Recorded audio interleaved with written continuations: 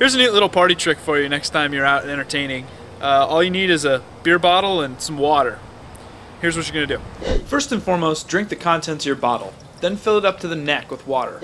So after you filled the beer bottle up to just about the neck here, you're going to want to take your offhand, in this case my left hand, wrap it around the neck of the bottle and give yourself a good little lip, because you're going to be hitting your hand right on top there and you don't want to be smacking your hand straight on the thing. Give yourself a little bit of a lip, grip it tight there, and place it right on your hip. Okay, what you don't want to do is slap the top of the bottle. That's not going to do anything. You need to drive downward from the shoulder so you get the maximum amount of force. This may take a few hard whacks, so be sure you remember the most important step of letting out a solid primal scream when you successfully do it. Like this. Yeah! As you can see, the bottom breaks out pretty cleanly. Here's why this works.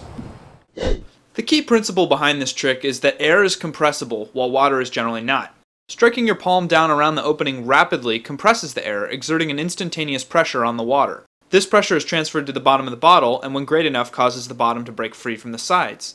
Reducing the volume of air inside the bottle by filling the space with water means less air compression is required to generate enough pressure to blow the bottom out.